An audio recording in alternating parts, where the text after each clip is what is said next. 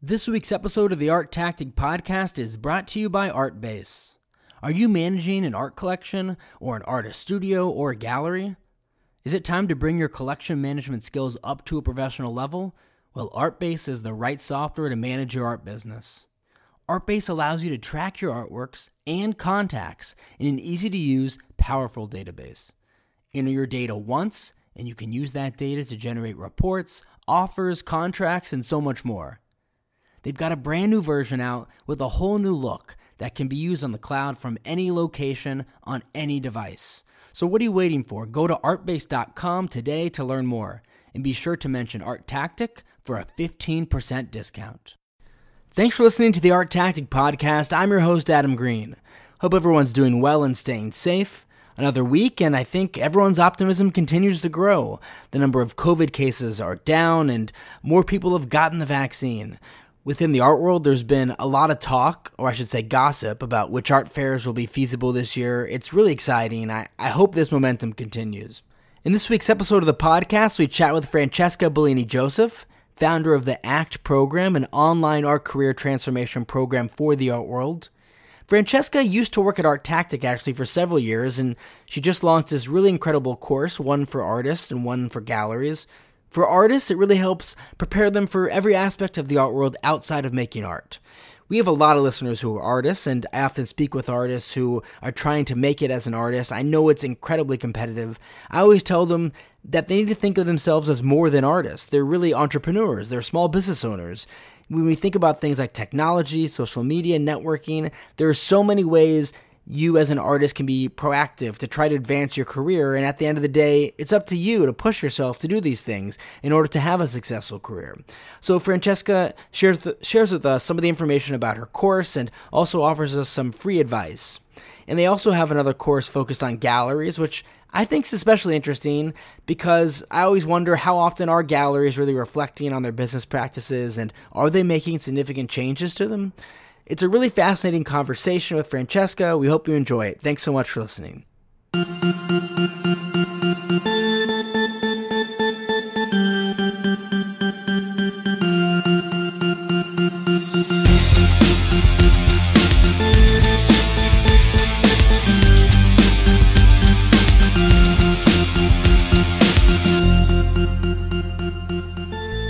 Francesca used to be a colleague of mine at ArtTactic, and it's so great to see you branching out and starting your own business. It's so great to have you on the podcast. Thank you, Adam, for inviting me. And it's true, I'm very happy to come back to the ArtTactic podcast and house. Of course, it's our pleasure to have you on. So when I first read about ACT, I thought, wow, this is really valuable. I really don't think there's anything like this out there to offer this kind of education to artists as well as galleries. But before we get into some of the details of ACT, tell us a little bit about yourself and what led you to establish a platform that provides these kind of services. No, thank you very much. I think, yes, it's something that I believe touches on so many pain points in the art world from many professionals.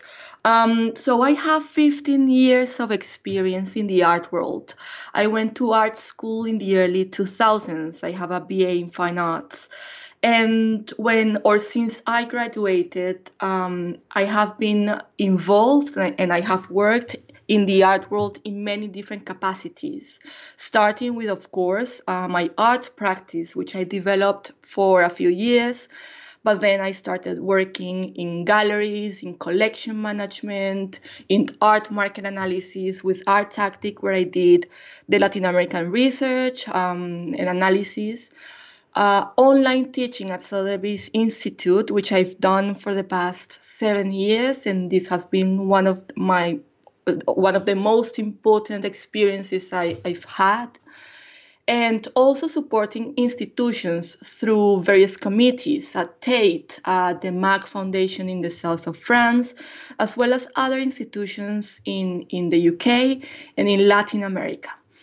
Everything I've ever done professionally and personally is represented in the ACT program.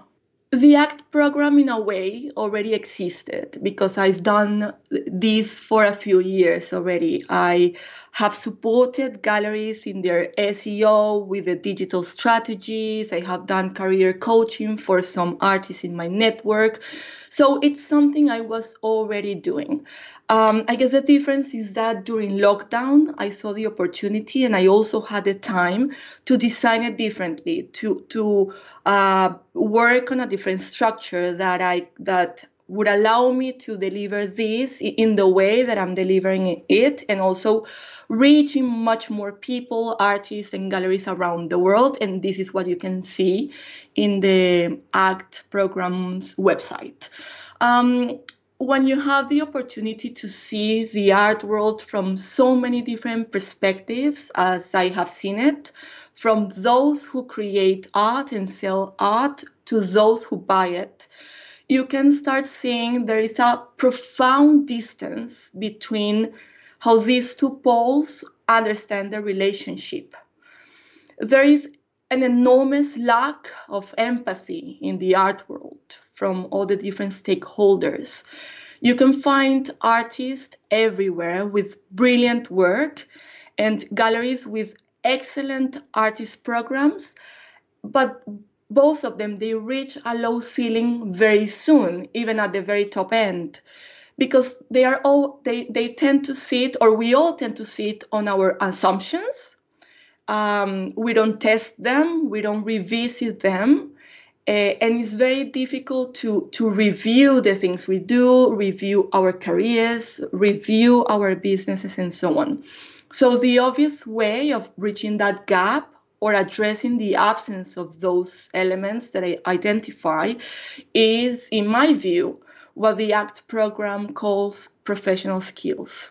But unlike what is available out there, like the conferences, the books, the networking opportunities that we all have, the ACT program is not about passively consuming someone else's experiences or someone else's information.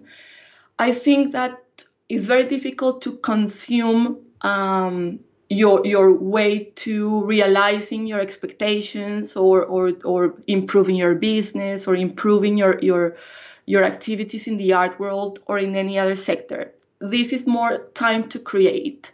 So it is a hands-on program where the participants, galleries and artists have to work on finding their problems, on solving them, and the whole idea is to do a sort of do it with you model in which the participants and the team and the tutors can work together in finding the solutions and providing some insights to the participants. That's really interesting, especially the point you raised about these panels and conferences that exist where you hear speakers talk, but you aren't sitting down and assessing your own career or your own business and really determining how you can improve it. So let's start with artists who you offer a specific class for. From my conversations with a lot of artists, especially younger ones, I like to talk to them about the fact that they aren't just an artist. They're really a small business. And in order to be successful as an artist today, it's more than just about making good art. You have to make a lot of important decisions. You have to be entrepreneurial. You have to market yourself and network in order to advance and promote your career. Are they teaching any of these skill sets nowadays at art school? Or is the education solely focused on making art? And do artists feel prepared to have a career when they leave their MFA programs?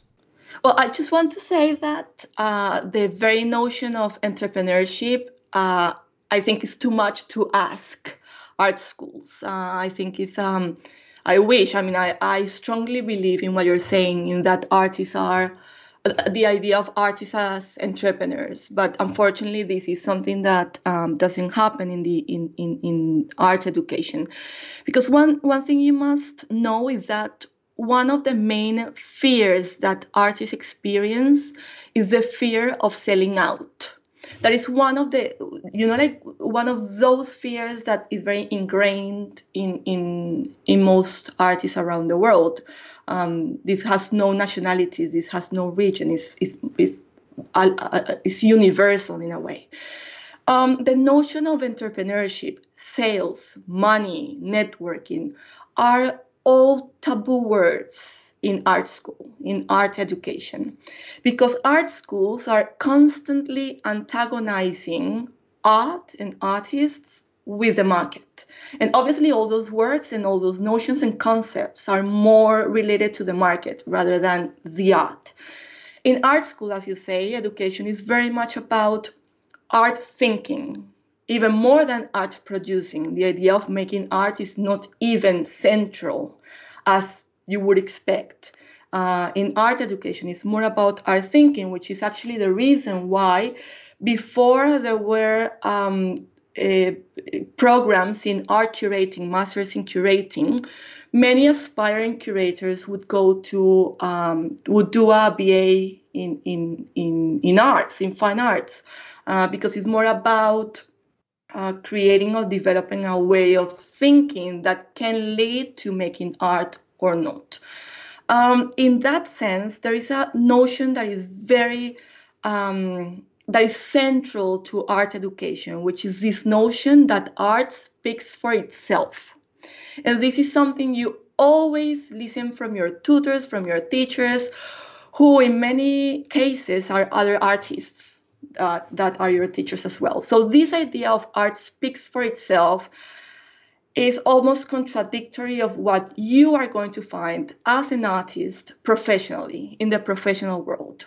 So no, most art schools don't offer training in developing professional skills. If they do, it can be like a workshop or bringing someone as a conference to tell them how to present their work, how to write about it. But it's not representative of art education.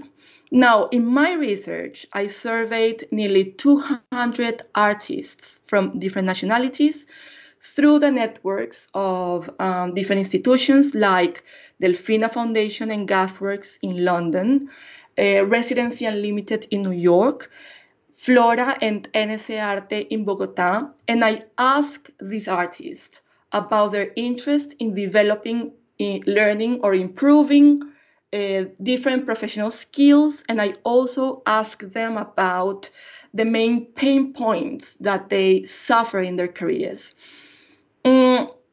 It's interesting to find that younger generations of artists, younger than my generation, are still interested in looking for these skills, and they have experienced or are experiencing similar professional pain points than older generations, which basically means that arts education hasn't changed much over the years. And if this is something of your interest and people listen to the podcast now, you can download the infographic of the survey for free in our website.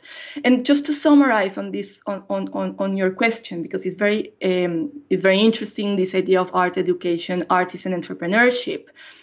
When you leave art school, in general terms, you leave without having developed or understanding these professional skills that you will need eventually in your career. So it's something that, but eventually you will have to communicate, you will have to talk, you will need to know how this works.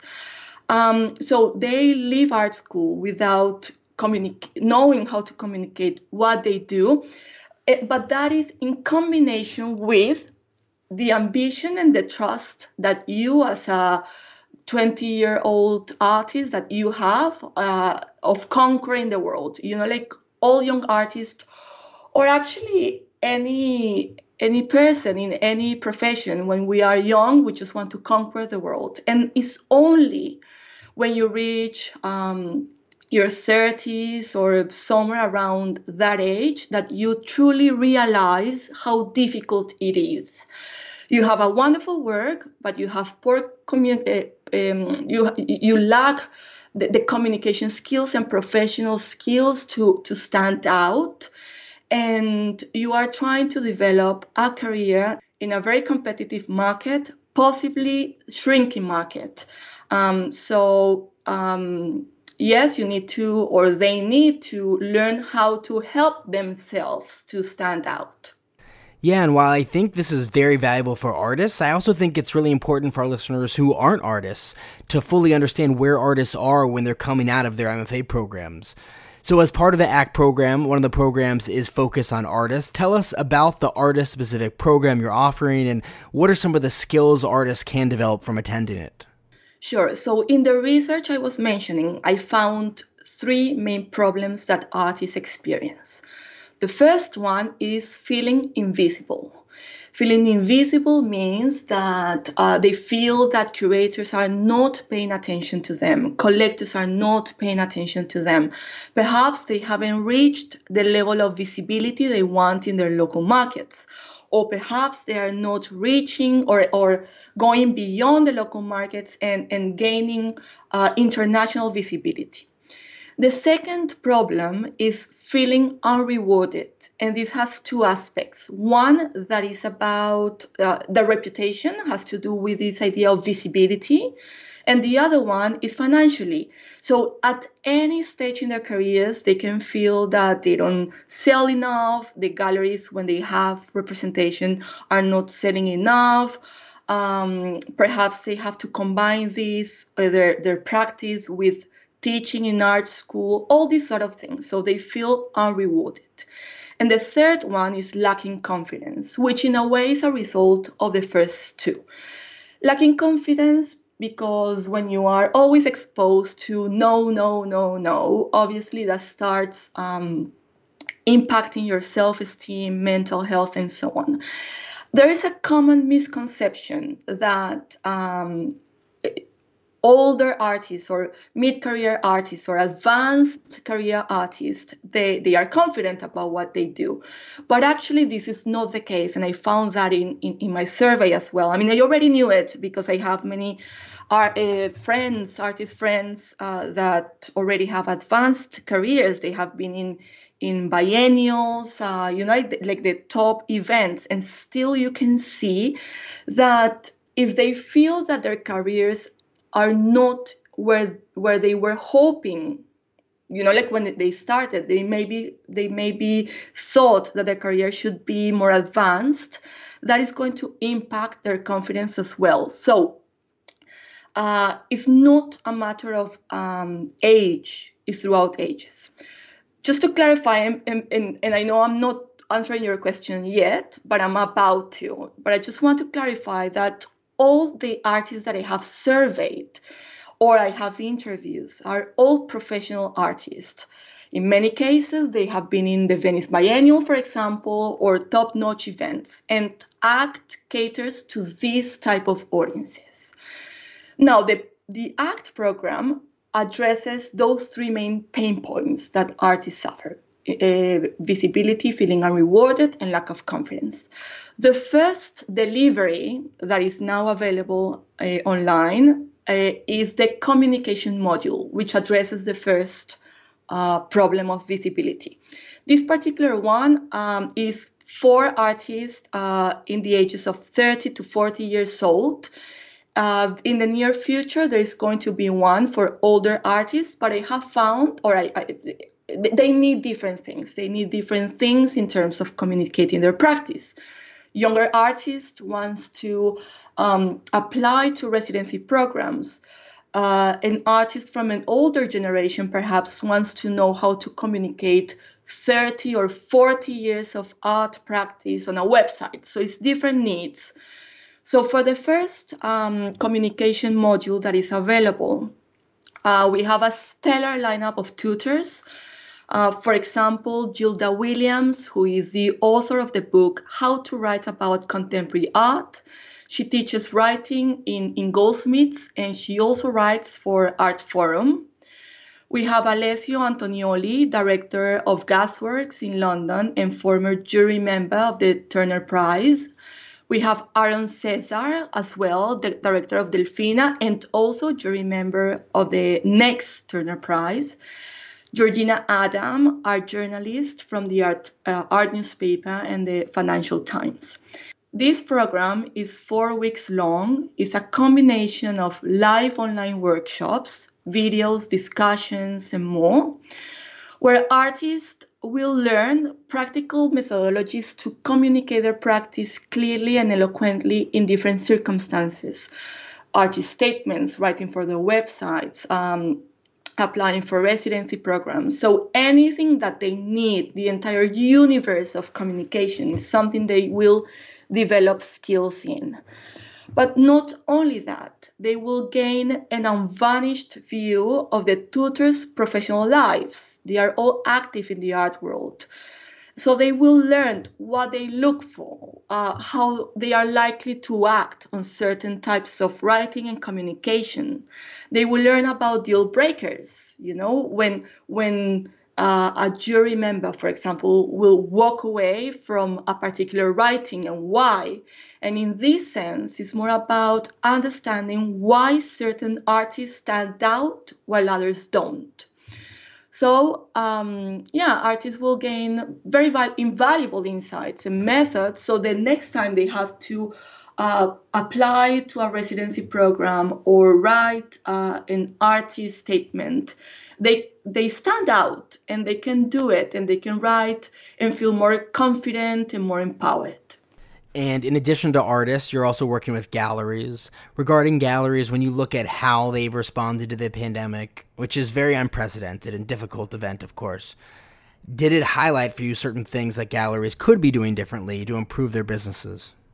Absolutely. And ACT is all about this. I also surveyed and interviewed collectors during the lockdown, mainly collectors that are also members of museum acquisition committees, simply because I wanted to have a focus on a type of collector who is also interested in supporting institutions and wants to see everybody, like galleries and artists, do well in the art world. I continue to do this survey and these interviews, and this is part of what galleries receive as part of the content of the program.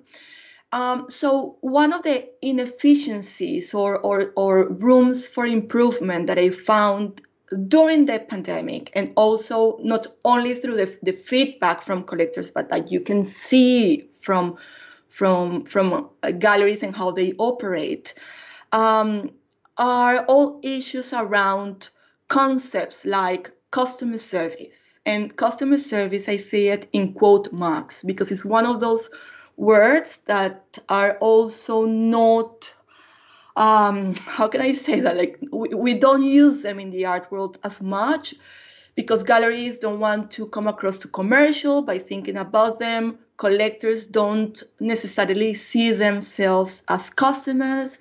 But at the end of the day, there is a relationship there between people that sell and people who are buying. So this customer service notion is one of the inefficiencies or issues that I have found during the pandemic. Everything that has to do with audiences, with gallery audiences.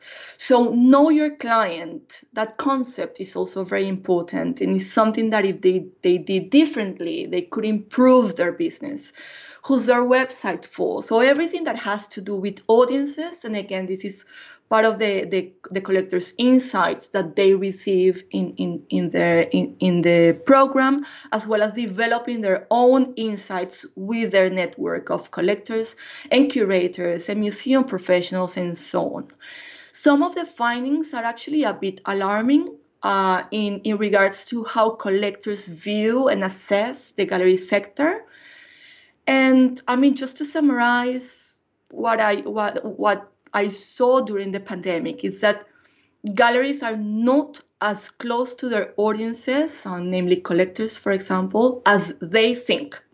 When we think about what they could do differently is to work more on that relationship. It's a relationship that is very difficult to create and it's very difficult to maintain.